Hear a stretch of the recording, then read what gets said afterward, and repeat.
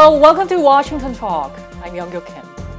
North Korea has held spate of missile tests this year, and many speculate North Korea's provocations will continue.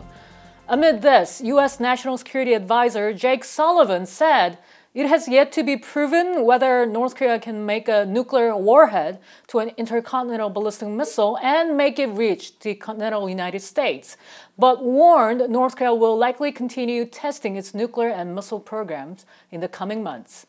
Today we'll discuss these and more. Joining me is Melissa Hanham. Ms. Hanham is an independent expert on North Korea's weapons of mass destruction, currently affiliated with Stanford Center for International Security and Cooperation. David Schmerler is also with me today. He's a senior research associate at the Middlebury Institute's James Martin Center for Non-Proliferation Studies. His area of study includes North Korea's missile and nuclear programs. Welcome to the show. Good to have you both today. Thanks for having us on.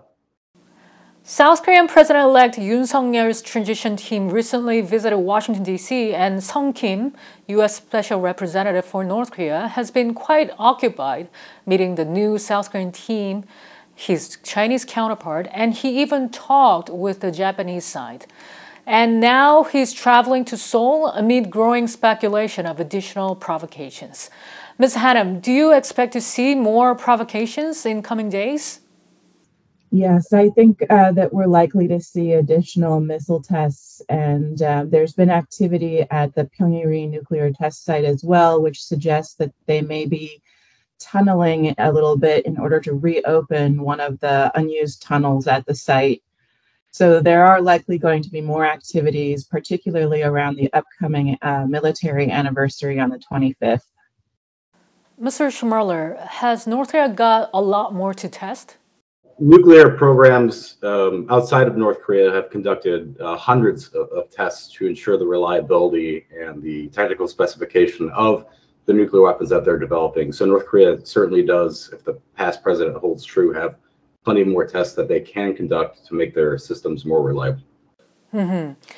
When we look back at the missiles North Koreans launched this year, there was a variety of missiles. Some of them showed advancement, and one of them apparently exploded. Mr. Schmerler, what impressed you most among those missiles that North Korea has tested? North Korea has been, at least optically from what we're seeing, trying to diversify the types of tests that they can conduct with the systems that they already have. That's just interesting, and it's probably going to set a trend for where they move forward. It appears that they've increased the size of the Hwasong 15 for whatever project they're working on forward.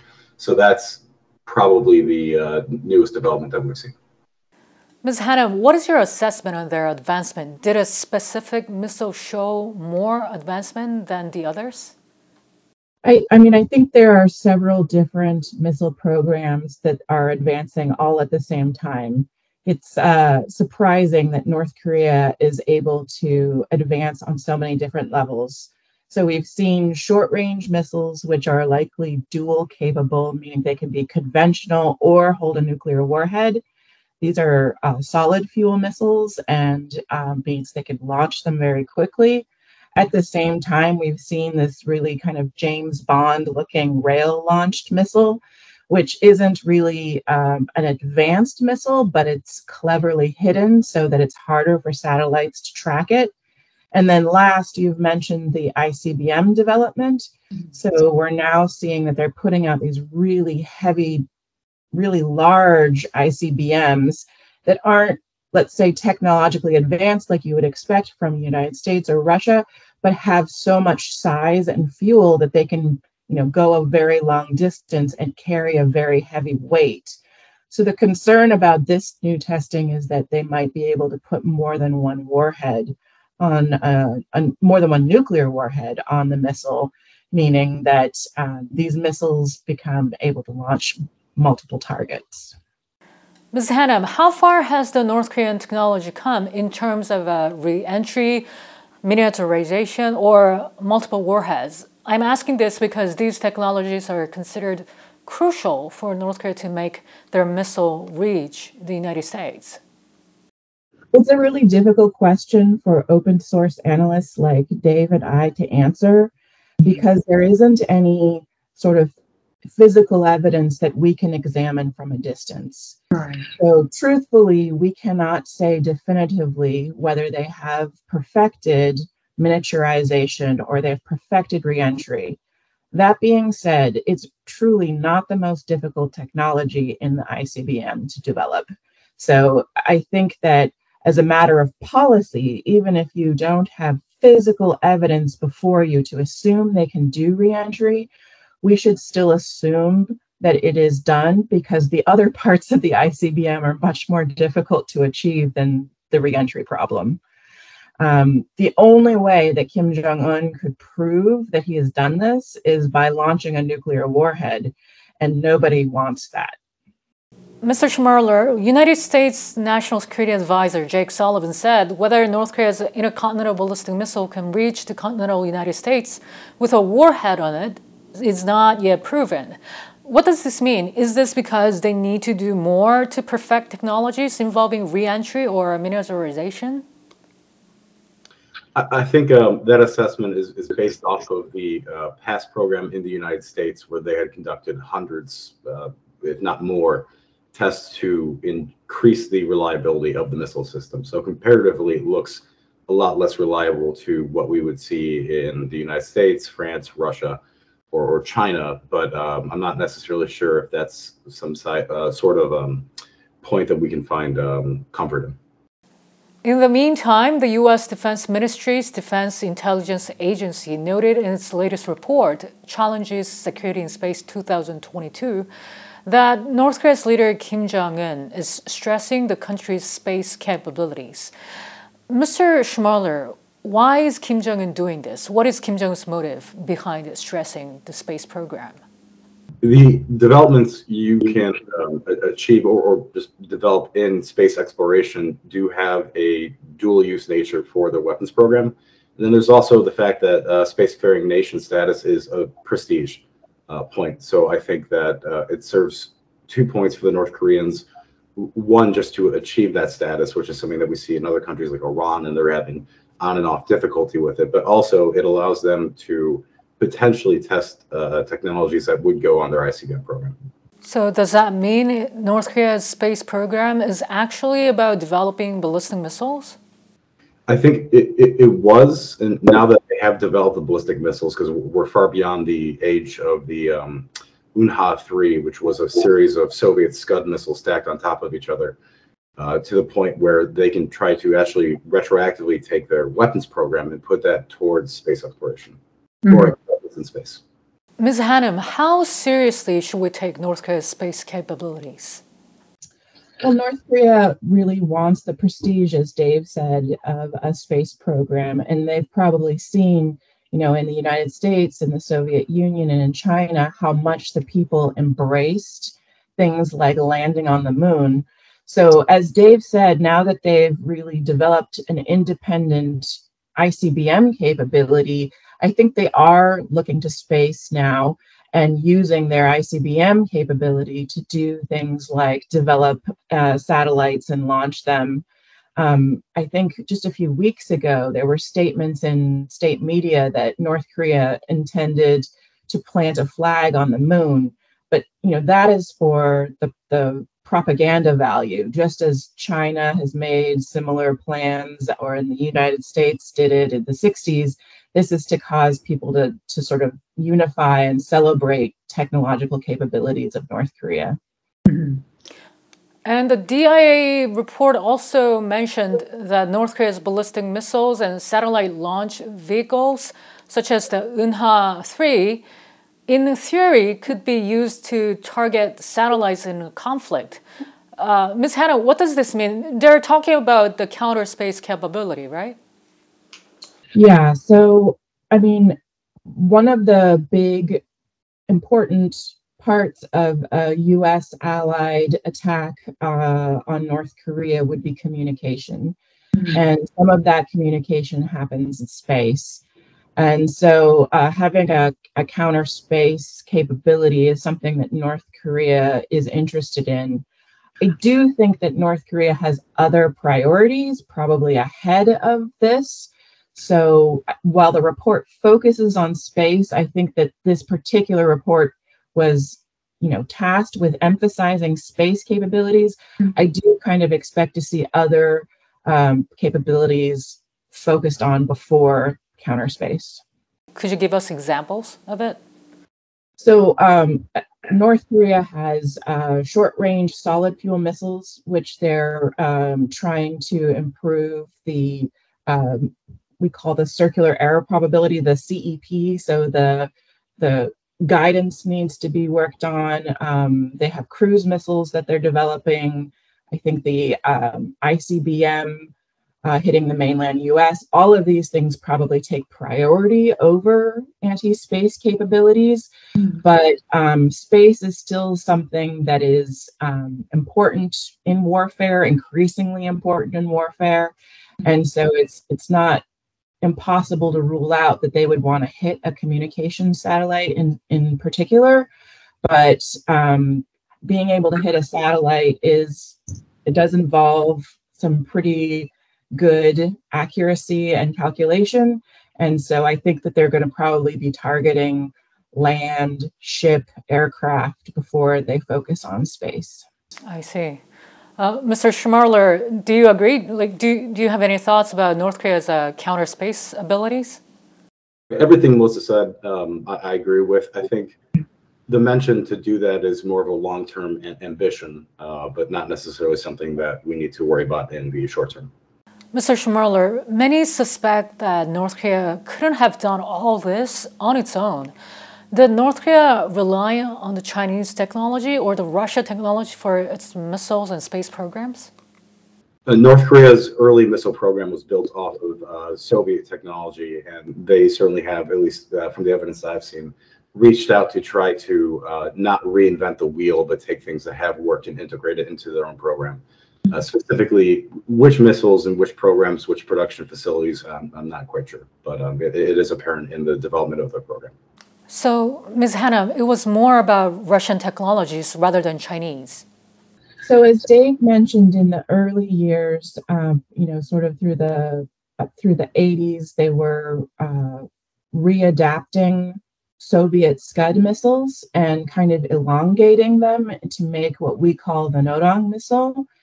And then when you look at the Unha-3 series of space launch vehicles, what they've done is grouped multiple of these Nodong missiles together to make a more powerful. But it's not as efficient. It works, but it's not as efficient because of the fuel that the Scud uses and the weight that grouping all of these things together. It's kind of like a brute force approach. Mm-hmm. And the Unha-3, while many people thought of it as potentially an ICBM, it's not really advantageous kind of ICBM because it takes a little while to stack it all up, and everyone can see it in satellite images while they do it.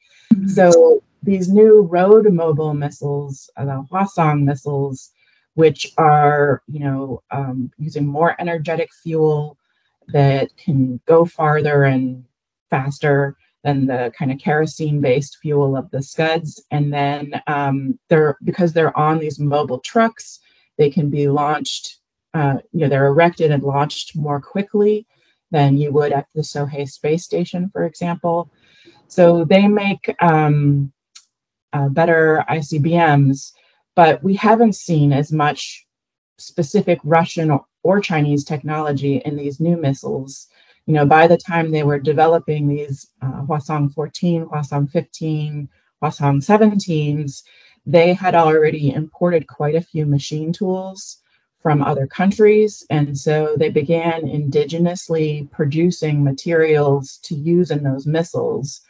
So, I think you could say a lot for Russian design in the beginning of their missile program, but more and more they focused on being independent and not relying on the importation of devices that might be cut off or might be in short supply. They really wanted to be self-reliant and be able to produce them themselves. So unfortunately, those machine tools were the thing we really wanted to keep out of North Korea, and didn't happen. Mr. Schmerler, I understand that you've been watching North Korea closely through satellites. And recently there have been many news reports that North Korea might be preparing for a nuclear test. What is your observation on that? We were always, in the open source think tank community, curious as to the extent of the commissioning of their nuclear test site. We saw a lot of flashy explosions, and the North Koreans made quite an event of it. But we had no actual data as to how much of the tunnels that they had destroyed and whether or not that the level of destruction was reversible. And it appears that the North Koreans are now trying to tunnel in from an adjacent angle to recommission the tunnels that they can use for testing. Mr. Schmerler, there have been some speculations that North Korea could be preparing to test its miniaturized warhead at the nuclear facilities.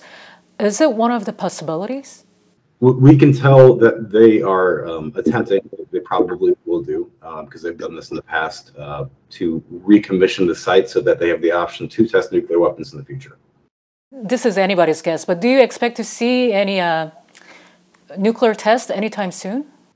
I don't see why they would try to recommission the test tunnels if they weren't planning on doing it. The question is when, and we're not quite sure. Ms. Hanham, under these circumstances, how can the U.S. and its allies protect themselves? So, I mean, protecting yourself from a nuclear test is very difficult. And it's any state that has the power to launch nuclear weapons is a deep concern. In my opinion, most of the work needs to be done beforehand in a way that makes sure that the missile carrying a nuclear warhead doesn't leave Earth. So I do believe strongly that we should be engaging North Korea in discussions and trying to prevent that missile from launching in the first place. After the fact, it becomes much more difficult. Obviously, the South Koreans have invested heavily in THAAD, and the Japanese have also invested in a ballistic missile defense. But with this, the complexity of stopping a missile in such a short amount of time, it really should not be relied upon as the main method of preventing harm to allies in the region. Instead, we really should be focusing on ways to make North Korea feel like they are in not so much threat that they need these things in the first place. But that is a very difficult diplomatic procedure that has been, starting and stopping for decades. And so I recognize that this creates a lot of frustration for the public in those countries. It's difficult to intercept such missile once it's launched. Is that right? Yes. So we've seen missile defense work in the Middle East, and we've seen it fail in the Middle East. And when you're talking about an ICBM, you have more time to calculate where the missile is coming from, how long it will be until it gets there. And the US has various programs to try to intercept multiple times. But when you're in South Korea or Japan, the flight time is so short that you really have many fewer opportunities to try to intercept it. And North Korea has been working quite hard on making maneuverable warheads for their short-range missiles, which make it even more difficult because it's not a traditional curve that you can sort of say, oh, well, I've calculated extremely quickly that it started here and it will end here. But once you have this maneuver, you can't necessarily guess exactly where it's going to come down. So it can make it very difficult for South Korea and Japan to feel as confident. And that's North Korea's goal. North Korea's goal is to create this kind of terror and uncertainty.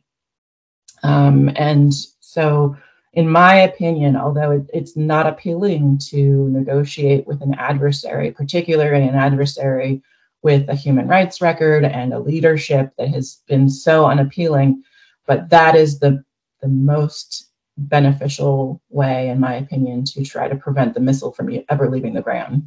Mm-hmm. Mr. Schmerler, what worried you in terms of the capabilities that North Korea has been showing so far, and to what extent the U.S. and the allies should be prepared? Ultimately, I think this does, like Melissa said earlier, boil down to a diplomatic effort and the attempts to find a technological solution to any offensive capabilities that the North Koreans have. It is not 100% reliable. So I think the attention does need to double back to what type of diplomatic effort we can make to ease tensions between North Korea and the rest of the world. According to South Korean news media, the U.S. and South Korea have been in talks to hold a summit between U.S. President Joe Biden and South Korean President-elect Yoon Suk-yeol around May 21st, as President Biden is widely expected to visit Japan for a Quad summit that week. Many are curious to find out how the two leaders will work together as the two countries face a number of imminent challenges. Ms. Hanham and Mr. Schmerler, thank you so much for your time today. Thank you for having me. And that does it for this week's Washington Talk from Voice of America. Please join us again next week for more analysis.